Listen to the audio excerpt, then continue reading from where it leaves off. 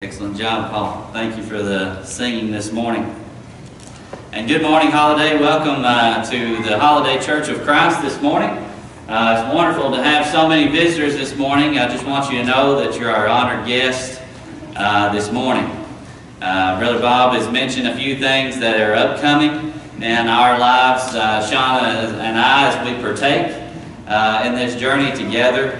Just continue to, prayer is the one thing that has meant so much to us all, and it always is, every single day. But just thank you for the prayers that you have given to us, and just continually do so as Wednesday's approaching. I think a couple have come to me and asked me what am I feeling? Am I excited? Am I nervous?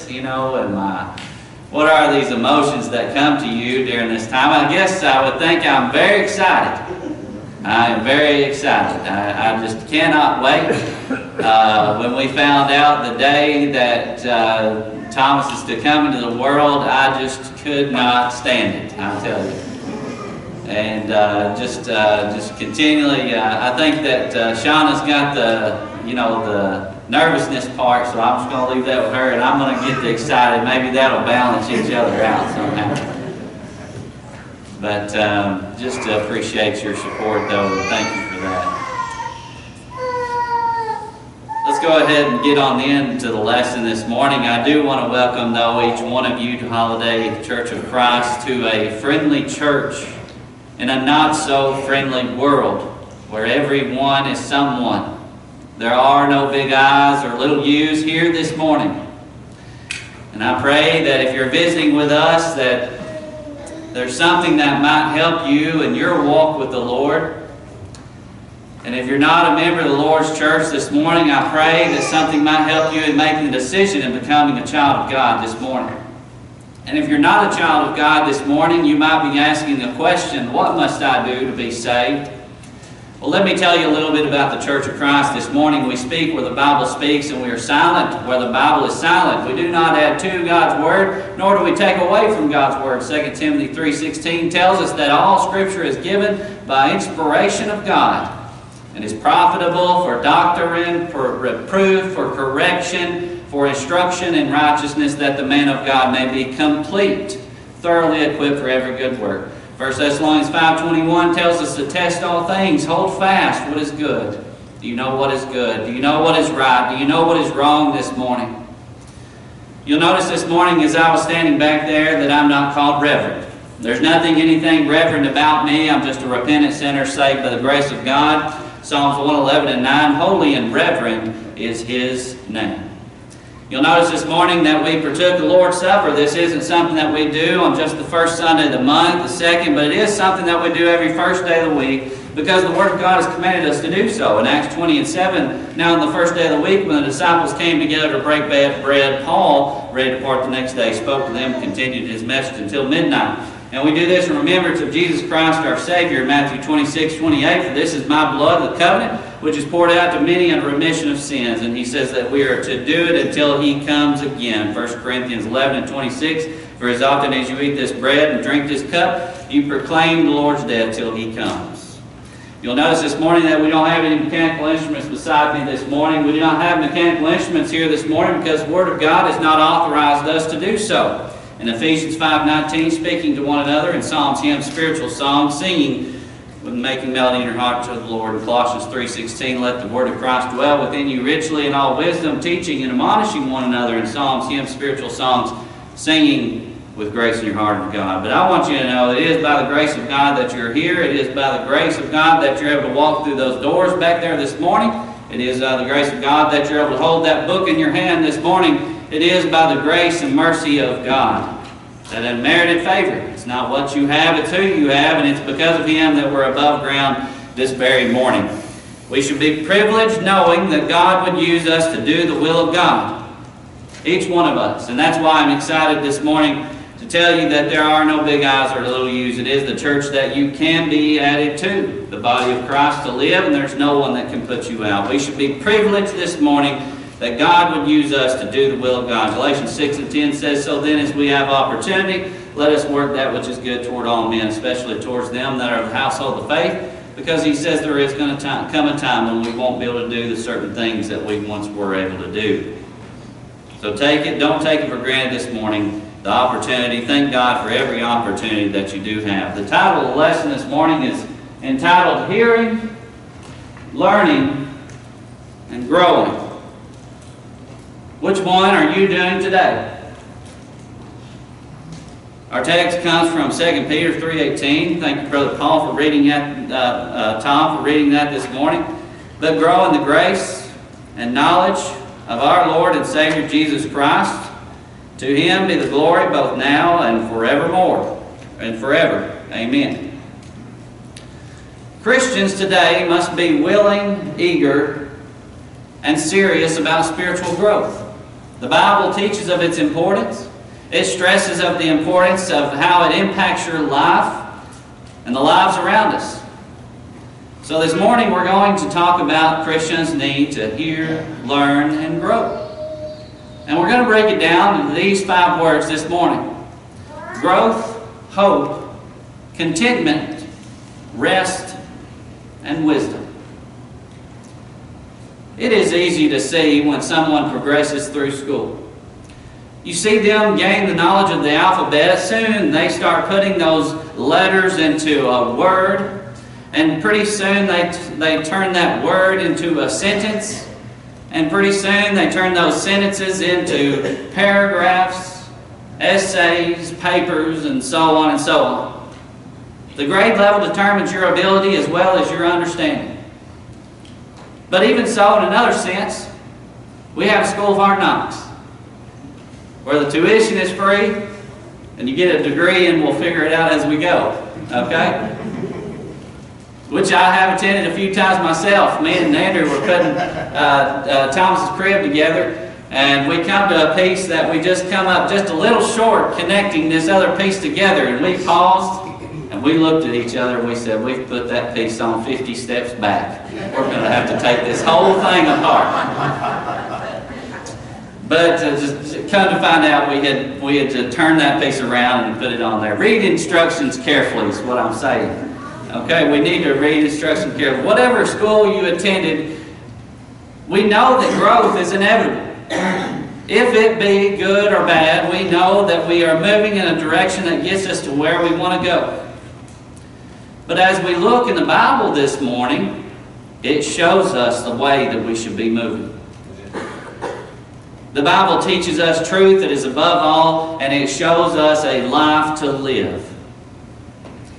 Growth is a dynamic and ongoing process throughout our lives. It requires intentional effort, reflection, and adaptation.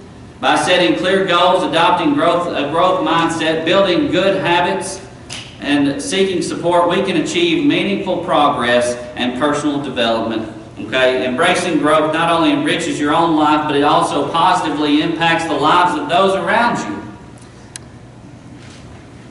I want to share with you a story this morning, and I'm just going to read this story here. Once a man on vacation went to a shop, and he asked to see the most beautiful and obviously very expensive cup on the top shelf.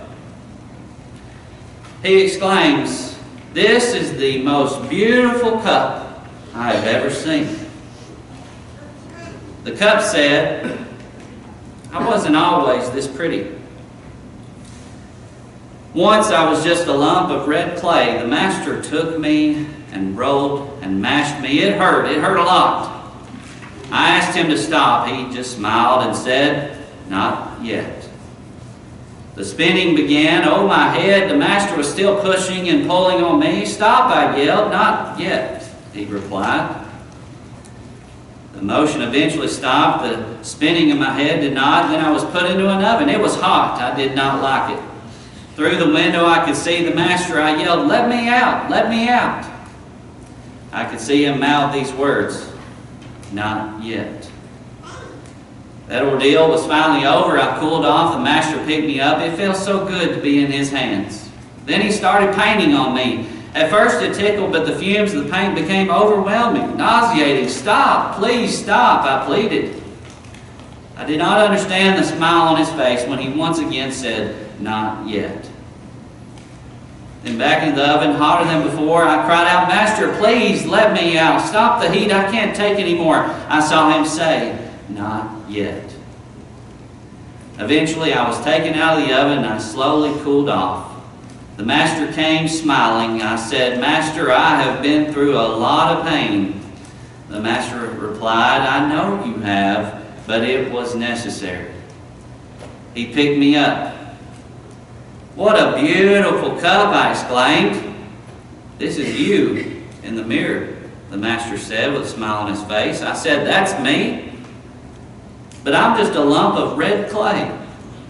The master said, "Yes, but you yielded to me and allowed me to lovingly change you. Was it worth it?"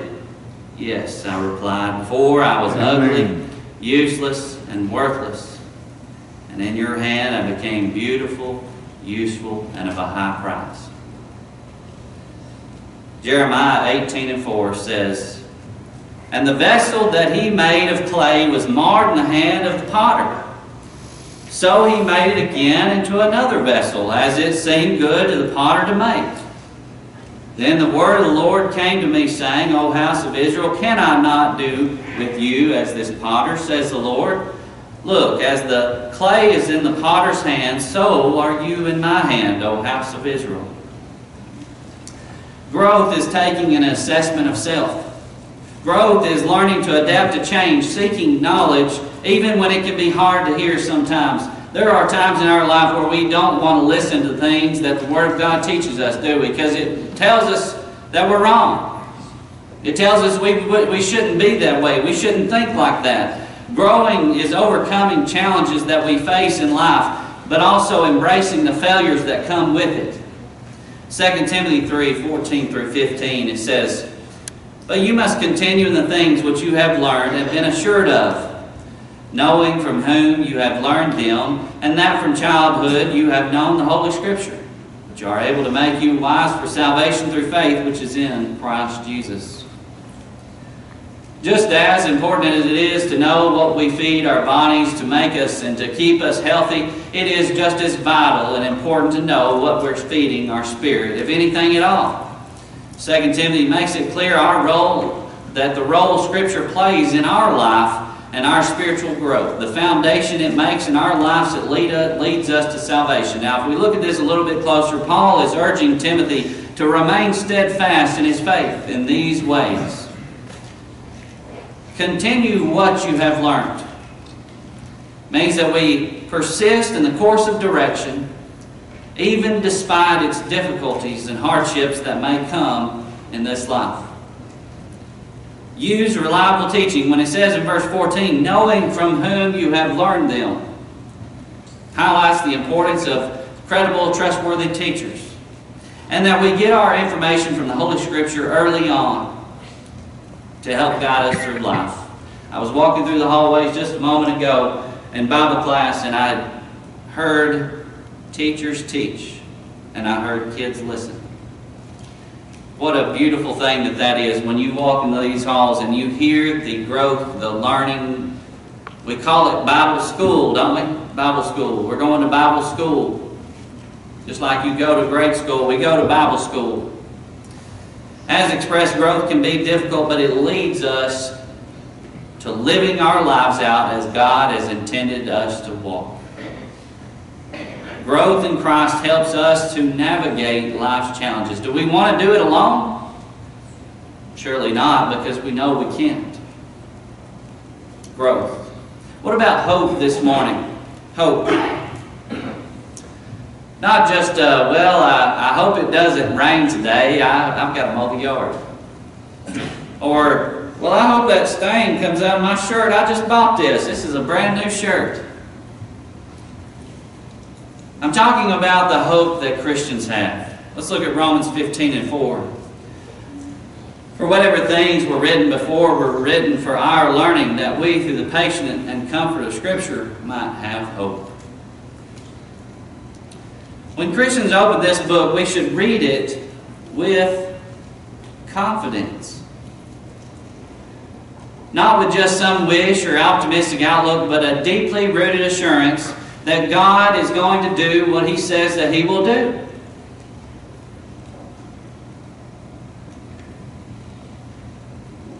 The promises that God gives us will not fail. We may fail at times, but God will not fail. Amen. When we look at Romans 15:4, we see that not only do we learn things in the New Testament, we also learn things from the Old Testament as well. I remember looking at this scripture back when I was younger, thinking that that is what we're talking about here, the things that Chase talked about on Sunday night, last Sunday night, Elijah and Elisha, the dynamic duo. Excellent lesson he had there, but we talked a lot about from things from the Old Testament because we learn about God's character. We learn about the things that to help us understand the nature of God. Things He likes, things He don't like. The right choices that we can make in life and the wrong choices that we can make in life. We learn about hope in Jeremiah 29:11. Isaiah 40:3, Psalms 33:18. We even sing a song from Lamentations 3:21-23. We learn about hope. What about contentment? Contentment. Scripture calms our soul. Philippians chapter 4, verse 11-13. Not that I speak in regard to need, for I have learned in whatever state I am to be content. I know how to be abased, and I know how to abound. Everywhere and in all things I have learned both to be full and to be hungry, both to abound and to suffer need. I can do all things through Christ who strengthened me. Contentment in the Bible is often overlooked. We mask it by what the world thinks of contentment. For example, I'll be content once I get that promotion. Or, the secret of contentment is knowing how to enjoy what you have. But most people can't enjoy what they have because they're too busy worrying about the things that they don't have. The problem that we have with this is that Scripture does not teach contentment in this way. Scripture tells us, first of all, that we have to learn to be content. Verse 11, for I have learned in whatever state I am to be content. We learn that true contentment is not something that we can purchase, not something that we can restore, not something that we can clean up, not something that we lack here on earth, but rather a learned process and reliance on Christ's strength rather than our circumstances. Said in a different way, we learn that we rely on Christ's strength rather than something we feel like we can gain here on earth. And what I mean by that is that we are content with God's provision, as seen here at Philippians 4, 11-13. Also Matthew 6, 31-33. We are content with what we have, Hebrews 13:5, 1 Timothy 6, 6-8. We are content through trust in God, Psalms 23:1, Psalms 34:10. We are content in every circumstance. Look this one up, 2 Corinthians 12, 9-10, and read it. I pray that we all learn contentment in this way. I hope and pray that as the Word of God instructs us to what this word means. The last two words that I have for you this morning are rest and wisdom. Rest and wisdom. Let's look at Matthew 11, 28-30. Come to me, all you who labor and are heavy laden, and I will give you rest. Take my yoke upon you and learn from me, for I am gentle, lowly in heart, and you will find rest for your souls. For my yoke is easy and my burden is light. We've heard this verse, I'm sure, many of times. We know that life is full of stress, worry, busyness. Just when we think that we can't handle enough in our life, there seems like there's something else that's piling right there on top. We're barely hanging on by the sheer weight of it all. Matthew 11:28. It invites individuals to find relief. from their weariness and their burdens by coming to Jesus. He offers rest and a lighter yoke compared to the demands of life. By accepting His invitation, we can learn from His example, embrace His teachings, and Christians can find true inner peace, spiritual rest. What a beautiful thing that is for us today, knowing that what we can do, finally, wisdom. And now this is where we started this morning, talking about what school we attend. Do we attend the school of hard knocks or something else? But here's the thing about wisdom. It seems like the more that we know, the more understanding that we have, the more circumstances that we go through, the more sometimes that we realize that we just don't know, or questions that we do have. And not saying the Bible is incomplete. We have all things that pertain to this life, 2 Peter 1 and 3. But I think that is what's so amazing about the Word of God, that it teaches kids, it teaches young teens, it teaches adults. At whatever age or stage of life that you are in, the Bible has something to offer for you. When's the last time that you've been at home and just realized, well, where's my Bible at? Let me look at that. As Eric said, we need to break those pages. Hearing, learning, growing. Which one are you doing today? I hope that we are doing all three. As Christians, I hope that I have expressed to you the importance, the significance, and the diligence in these words.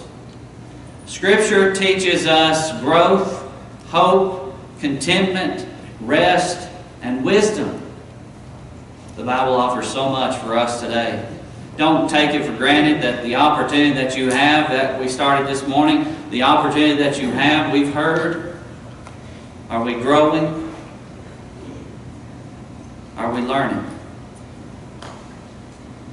We know that Christ and the sacrifice that He gave on the cross for our sins, for the remission of sins, what a wonderful opportunity that we have. Don't go another day thinking about what you should do when you should.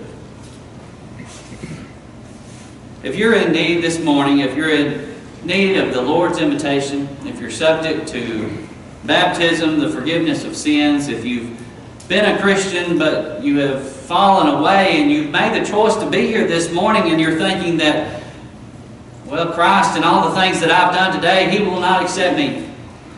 There is nothing, no hill that we cannot climb, no hill that Christ cannot go with you, no depth nor height that He cannot rescue you. Turn your life back over to the Lord. Or turn your life to the Lord. Whatever the needs may be this morning, if you feel that you're subject to the Lord's invitation, why don't you come as we stand and as we sing.